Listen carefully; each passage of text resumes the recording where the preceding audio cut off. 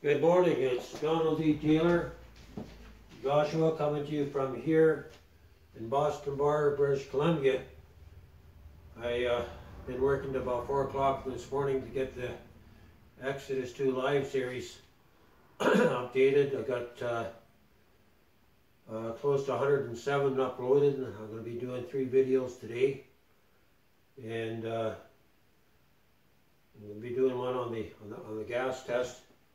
And the Lord gave me I was sitting down and having coffee this morning, and the Lord began to speak to me while I was having my coffee concerning what the image of the beast is. And conventional religion, they really don't have the revelation on it. And how did Yeshua look at the image of the beast? What would his understanding be, right? We know that there is going to be an electronic image, a hologram of the beast. We know that the Antichrist kingdom is both a person and a system, the New World Order, right? And there will be a time where what Maurice Clark saw, he saw this kiosk set up where an image would come up like a virtual hologram, and if you didn't bow down to it, you'd have your head cut off. And well, what is the image of the beast? What is it inwardly? And how will God, those that take the image will be cut off. They'll no longer be a child of God, right? No more grace. And the Lord is speaking to me on this morning, and he said that the main determining factor of what the image is has to do with your heart, has to do with the inward parts, right? And if you look at the world on one side, and you look at believers on the other side that are bringing forth fruit, what would the main difference be? And I'm going through this with my landlady, right? And she's not a believer. She has a very strong Jezebel spirit, and I have to put up with a lot of crap. And but the Lord's given me the grace to go through it. And through it, I'm learning what the image of the beast is. It talks about in Scripture those who have the love of money in their heart,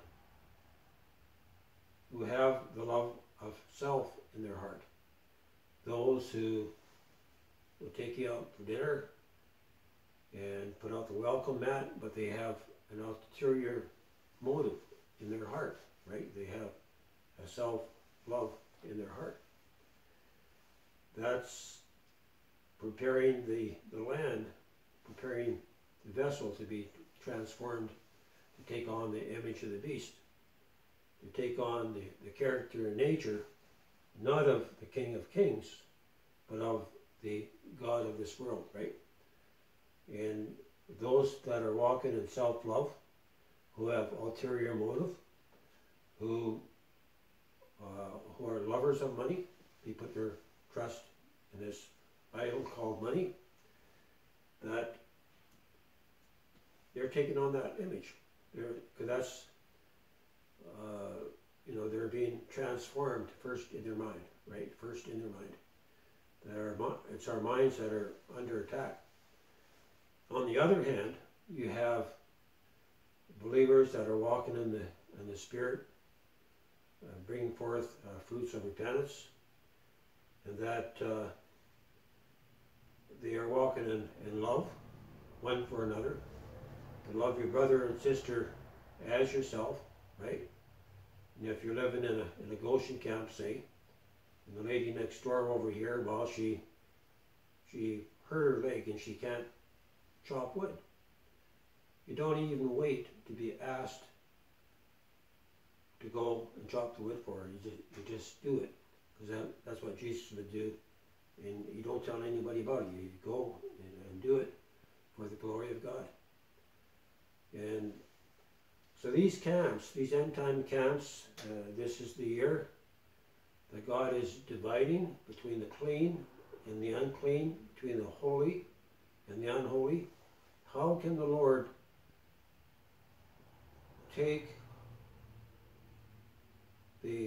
all these dry bones out there, right? He's raising up these dry bones, he's getting them ready to bring them together.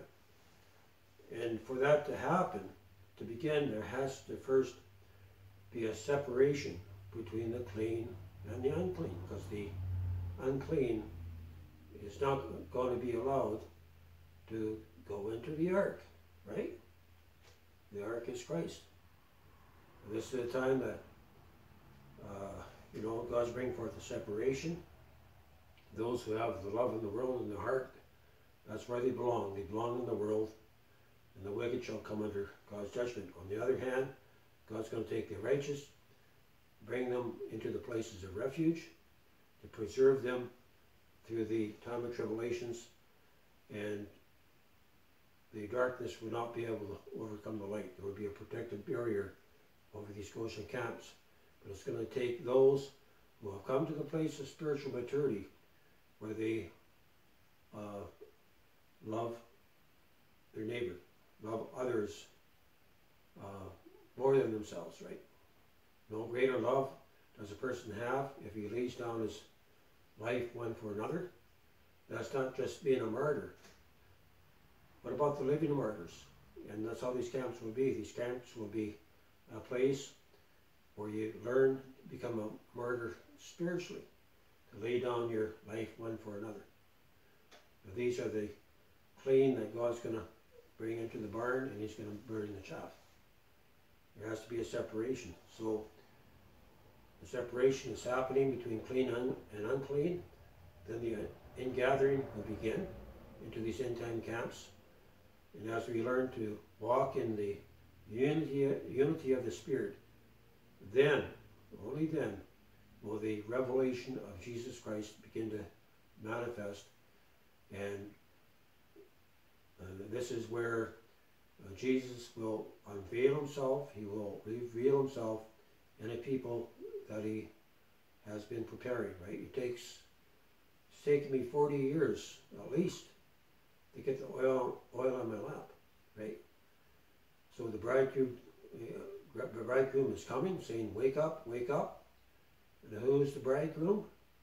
It's Jesus and a people that he's been preparing to sound the alarm, to get the oil in your lamps, that you might have light to walk out this dark time ahead.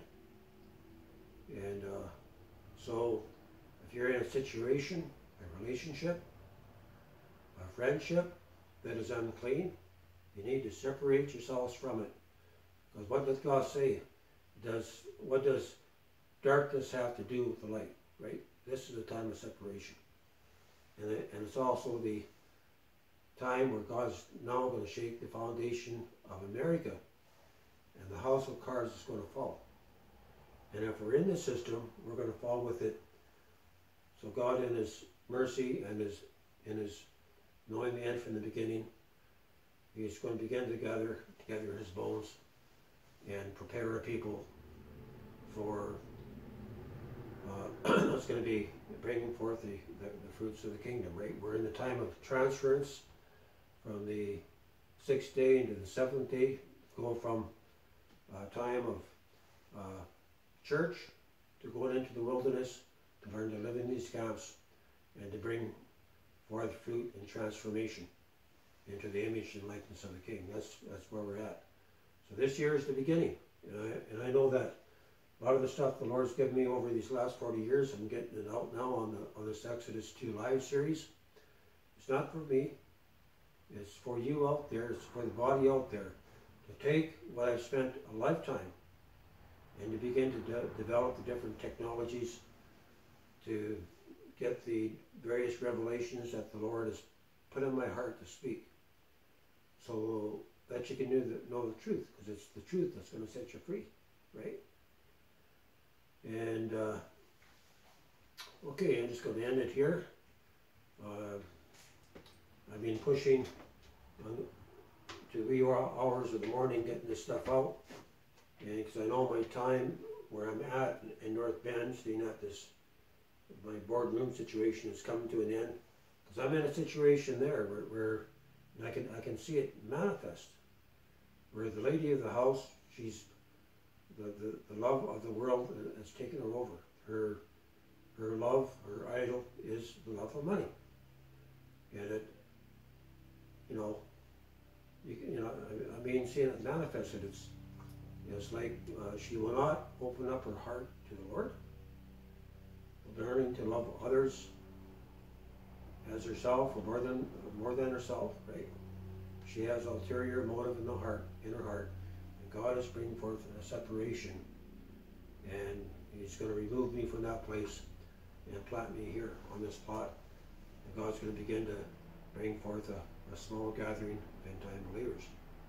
Okay, going to end it here. I have another video to do after this. This is Joshua Taylor and Max coming to you from my workplace in Boston Bar, British Columbia. Hey, Maxie.